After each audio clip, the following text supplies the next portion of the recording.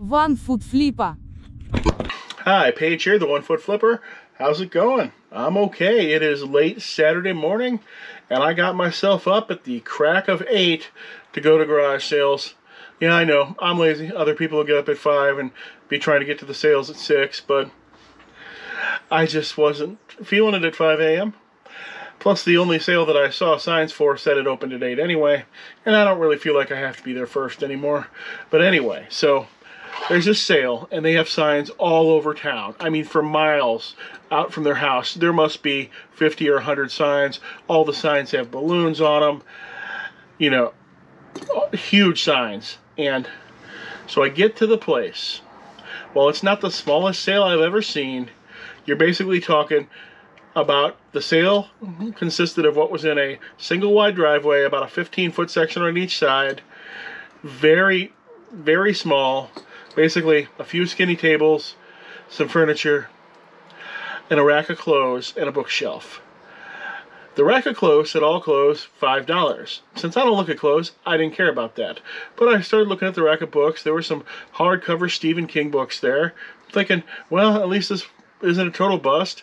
I pick them up, and I glance up, and this bookshelf, which, mind you, is mostly crammed with paperback books, many of them fad diet books and other things like that nobody would ever want. This bookshelf is labeled all books $5 each. I set my book back down, and I turn around, hobbled out, and thanked the people for letting me look at their stuff. Oh, look. I was fidgeting with this part, and now I broke it. Now I have to delist this part. It was $10, and now it's nothing. I'm honestly a little bit bummed. My former roommate and best friend Josh, who I haven't seen in about 12 years, he was seriously injured over the weekend, and he's going to be okay, but that just really has me down. It just got me remembering how much I miss the guy and how I'm never going to have those single days in my 20s back. So, Josh, if you're watching this, I hope you get better soon. I sent some messages to you through your sister. Hope you get them. But otherwise, in the last few days, I've been thinking about the concept of the install base. And what I mean by that is that you want to be aware of how large the market is for things you are selling. This could be for individual items, such as, this screwdriver. Install base for this screwdriver is pretty much universal. Anybody could use a screwdriver. Or it could be for huge lots of items. It could be for selecting your specialty.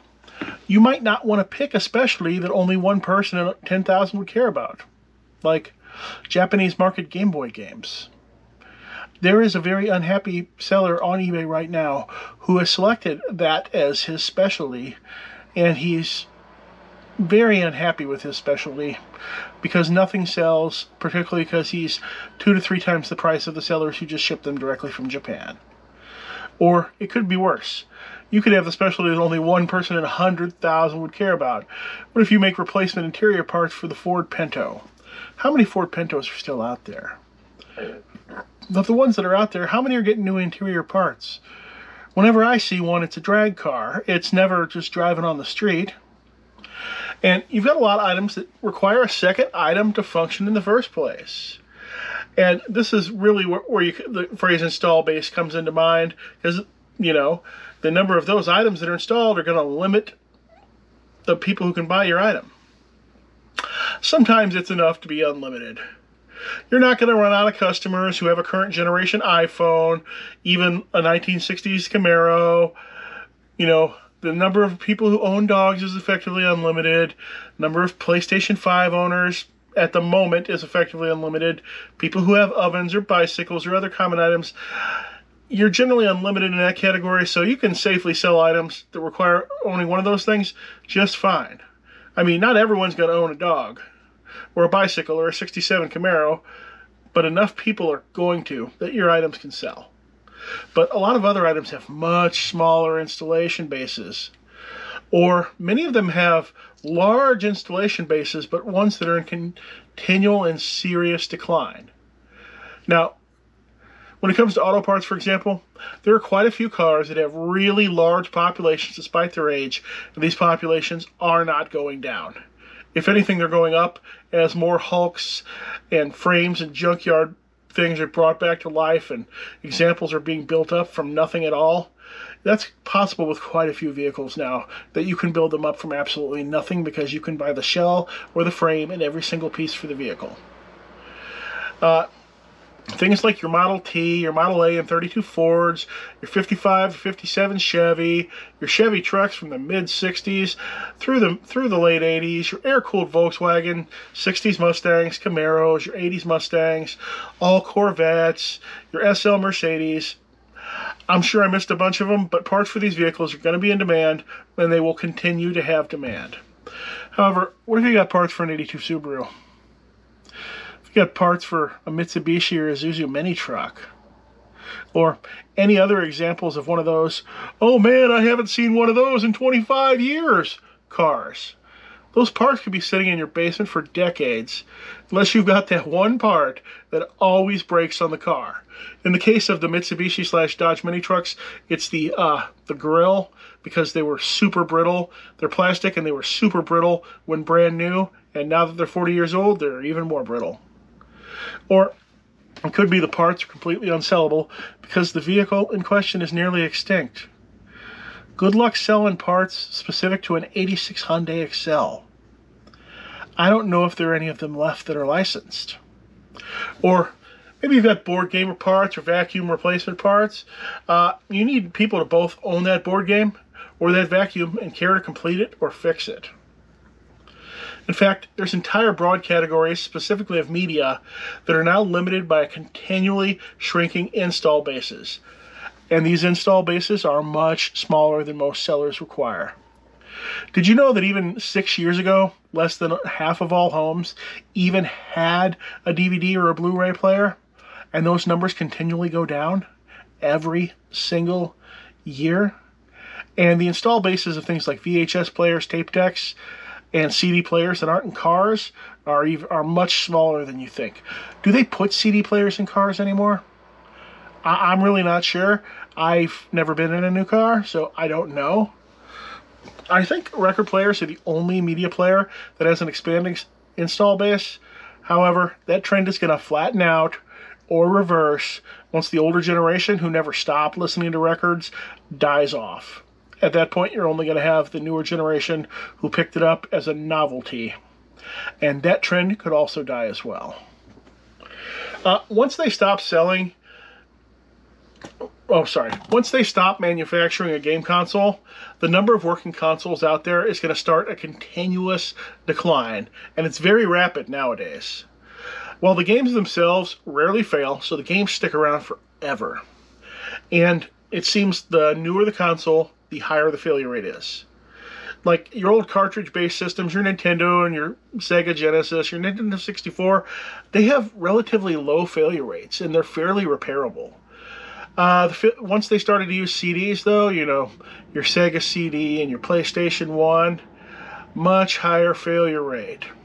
Then once they started putting hard drives in them, the failure rate went up even higher. And that's where it is today. The failure rate on modern consoles is incredibly high, and they continue to fail more and more each year. And only a tiny fraction of those broken ones are ever actually repaired. Many of them fail in ways that nobody but a true electronics genius could repair in the first place, and their time isn't worth the value of the console. You know, like if you've got bad RAM in a PlayStation 4, you know who's going to be able to figure that out? Somebody who's replace it. Somebody whose time isn't worth working on a PlayStation 4. So you might not want to be stockpiling excessive amounts of merchandise for something with a small or declining install base. You know, you might get the deal of the century and get 100 brand new molded carpet sets for the 80 to 88 Ford Escort. You might only pay $5 each for them, and that's a $350 MSRP item. But then you find out that you're stuck because you list them. After 11 months, you sell your first one. You going to hold on to these for the next 100 years and hope more people want to put new carpet in those 80s Escorts? In fact, unless you've got unlimited free space, and if you have unlimited free space, there's an easier way to make money. You rent your free space. You don't even have to sell anything. then having too much supply of any single item ends up being a liability, not an asset. Sure, you might have 40 years left to live, but do you want a 40-year supply of duct polishing kits taking up half of your basement in space that you could be using for inventory that you could move sooner, or just living space, or just running around naked flapping your wings space? Yeah, think about it. Let's pause here, take a look at some sales, and maybe I can ramble on about something that makes a little more sense after I get back. All right, let's do some sales here. I'm doing it from my desk because my wife has stacked up about 10 loads of laundry in front of the bar, and I can't get to it. For some reason, we can't get laundry done at our house. I offer to do all of it if it will just be brought down one load at a time, because there's no place to put more than one load at a time. But somehow that never happens. Instead, it gets brought down 10 loads at a time after everything that my wife and daughter owns is dirty. Okay, look at the sales. I sold 5 Gans Cheerful Snowman ornaments, the same customer, for $4.99 each. Still got to put the names on those. Sold a couple of snapback hats, the USS Thomas Gates, 1939, and the Dwight D. Eisenhower, 1637. Different customers, same day. This sold in less than a week. A classic Wilson dual tennis bag, sold for $20.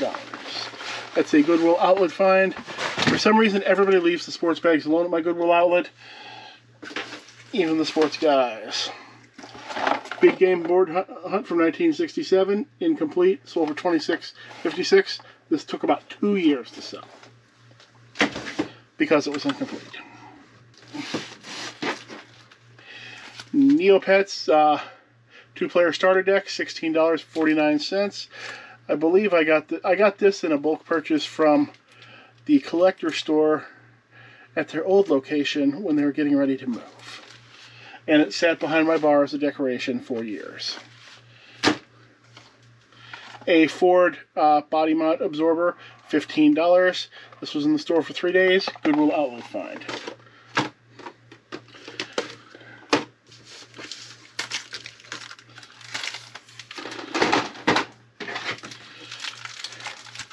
Three Pinnacle Savage Worlds maps and terrain kits, all the same customer, $16.29 total plus shipping. At that price, I almost should have kept those. Now, this thing I got at the Goodwill outlet, it's Tucker the Talking Truck Bot. It sold for $40 in about 3 weeks. This severely resembles, to my mind, one of the mini bosses in Mega Man 2 and Dr. Wily's Castle. Let's see if I can put a picture up and see how close my memory is of that. Probably way off. We'll see. I sold some Funko Pops. I sold a lot of 3 Funko Pops, all related to Bindi in the ink machine. They were only up for about 3 or 4 days because I priced them lower, and the customer who ended up purchasing was very desperate to purchase them, was sending me lowball offers right away, and finally after he got my 10% off offer, he asked me to come down a little bit more, and I did. I think he paid either $20 or $22. I don't know because I'd have to click through the order because it is partially refunded. Title Legends for the PlayStation 2, $9.71. If you ever wanted to play Rainbow Islands or Bubble Bobble on your PlayStation 2, here's your chance. And a whole bunch of others that you probably don't want to play. Alright, that's all the sales for today, at least all the ones we're going to show. Oh man, have I ever told you how great Pokemon customers are? How I love all those Timmies. I want to pat each one of them on the head and give them a cookie and a hug and send them out the door into the wonderful world. Well, today I was contacted by Pokemon customers on both of my accounts. One of the Timmies was upset that his $2.99 Pokemon card, available for 40 cents on TCG Player, had a printer dot defect on it. And it wouldn't grade a PSA 10. It won't grade a PSA 10 with a printer dot defect. The level of magical thinking and lack of knowledge there would put most cult members to shame. First off, Timmy, like many of my Pokemon customers, mysteriously buys a card off me for $3 when it's available for 40 cents elsewhere. That's not my fault. All of my cards in my card account are $2.99. and I expect fluctuating prices to constantly be bringing some of the stock up to that value, at which point those items sell. I didn't make him buy that from me.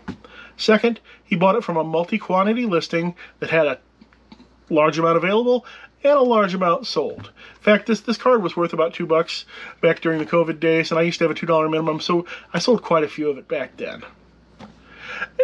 And he was, for some reason, in this quantity listing, was expecting to get this exact same one in the photo. Third, Timmy here was going to spend about $20 total, if not more, to grade a worthless card. I believe it's $12 to grade worthless cards, plus you got to ship it each way. Fourth, he is expecting this card to get a 10. Most cards directly out of the pack are going to grade a 7 to a 9.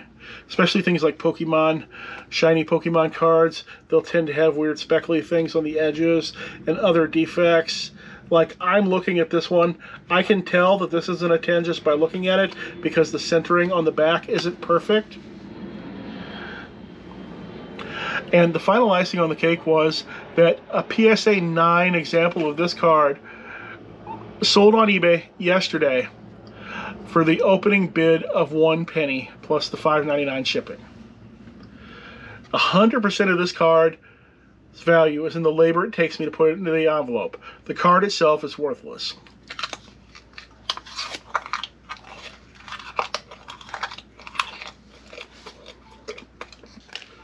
Oh. Then later in the day, Timmy number 2 messages me. He bought a sealed booster box of Pokemon cards from me and insists that the booster box is fake. There's no way for me to fight that. What are you going to do? Say no it isn't? Timmy already filed the INAD. So I assume I'm going to get my box returned, stuffed full of fake cards that Timmy ordered from Alibaba. Now he said he only opened 2 of the packs, so I'm probably going to get it back stuffed with fake packs from Alibaba and maybe a couple of fake cards. I don't know.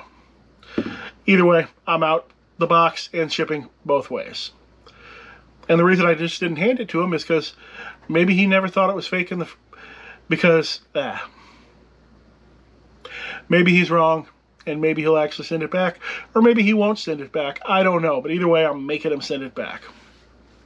Speaking of making it, if you've made it this far, can you hit subscribe? It's not going to give me that $130 box back from Timmy, but at least it's going to let me feel good about a number, because I don't feel good about that $130 number. Hey, and the good news, I'm starting to get a lot more mobile than I was. I'm getting used to walking again. I'm getting out of the house multiple times a week. Been out to quite a few garage sales recently. Still no garage sale footage. I just don't film it. Don't even try to film at sales. I'll do some haul videos now and then, but not every time. And I went over my finances year to date, and I found one happy Easter egg hidden among what has otherwise been my financially worst reselling year ever. All I'm going to have to do to literally not have to pay any federal taxes this year other than self-employment is to move some money out of savings to max out both my IRA and my wife's IRA for the year. That, between the business expenses, standard deduction, my dependent daughter, and the $13,000 deductions for maxing those IRAs out, will take the rest of my income down to 0. That should result in a massive tax return, as I paid full price for my marketplace insurance all year. So I should be getting that, probably every dime of that back. And my wife, every dime my wife paid in federal, plus there's that child tax credit, that's a couple $1,000s. I'll be getting all that back as well. That should allow me to maximize both our IRAs next year. And I had been worrying, trying to figure out how to claim that prosthetic leg as a business expense. People, including tax people, went both ways on it. My prosthetic guy seemed to be bullish on it because apparently other people have done so. But now I'm not even going to have to, because I'm going to go to 0 without having to claim it. And next, this isn't really reselling advice so much as life advice, but pay that house off. Pay everything off. Maximize your IRA contributions every year. The younger you are, the more effect that's going to have. It's going to help you ride out those bad years and finally stop working altogether. All right, that's all I got for today. Thanks, and I hope to see you again soon. See, that's One Foot Flipper's nonsense video.